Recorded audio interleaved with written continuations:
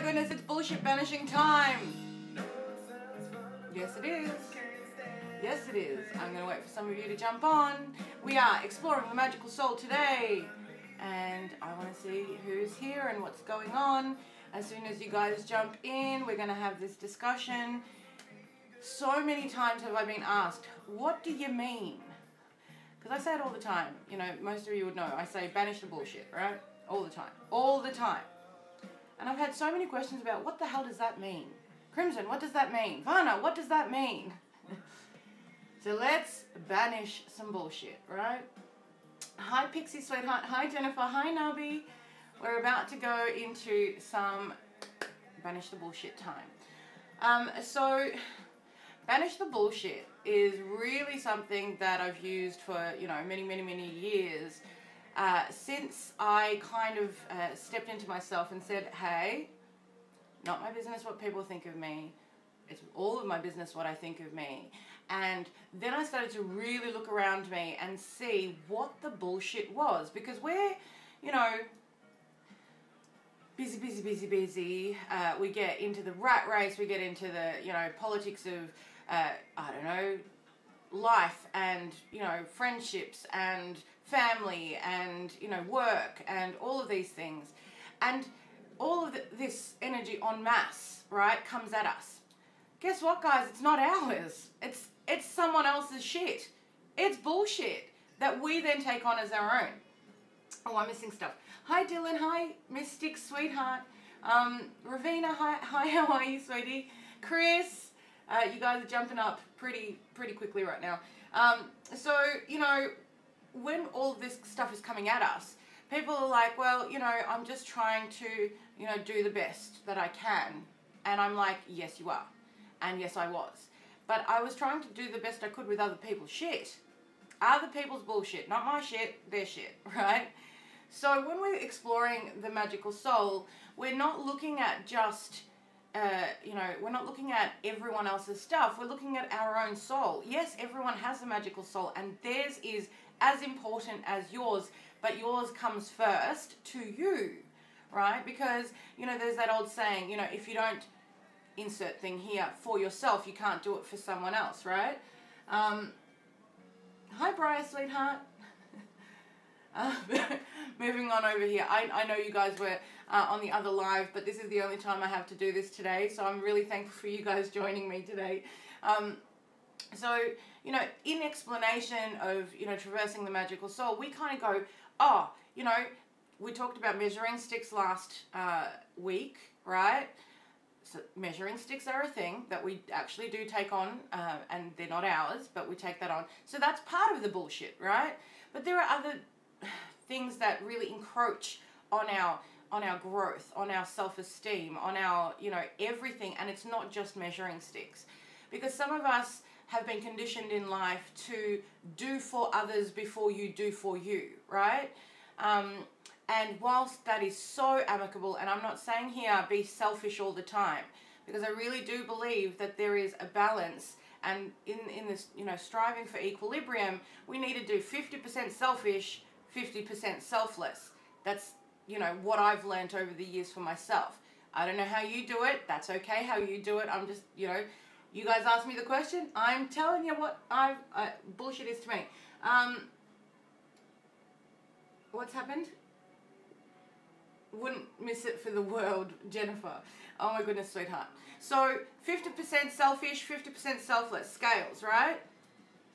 But we are conditioned. The norm is to get, you know, society, family, whatever it is. The normal conditioning is this way. So everyone else first, you can't even see you on the screen right now, right? And hence why we fall into a lot of problems. And you know what? This means everyone else's stuff and not yours, hence label bullshit here, because it's not yours and you're taking it on as yours. And then we fall into problems because your soul's progression isn't able to harness. You can't feel those feelings. You can empathize and sympathize, but you're not actually feeling what they're going through. So taking it on as your own and trying to fix something that isn't yours really comes into this, you know, hitting your head against a brick wall scenario, right? Hi, Willow Moonshine, sweetheart. Hi, Dawn. Dirty girl in the garden, loving it. Oh, I love that. Yes, gardening time. So Jennifer's like, that's how I got sick again. So we kind of really look at, I mean, you can label anything you want bullshit, but that's, you know, again, measuring sticks, taking on other people's stuff, but then you've got the other layers of things as well, where we kind of sit there and go, I want to progress in my life. And I know that a lot of people out there separate their witchy self from their self. I'm not that person. I am myself. And being witchy is part of me all the time, right? So I don't have a designated hour or a designated day or a designated place that I revere solely, right? I do the magic in the mundane every day. And so, you know, I don't compartmentalize myself in that nature. And therefore, I look at everything through whole eyes for myself. I don't know if that makes any sense to you guys. Hi, Renee, sweetheart.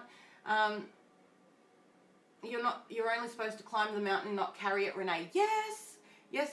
Jack, hello, Crimson Fire. I'm at school. Don't tell anyone. Jack, you're always at school when I'm on.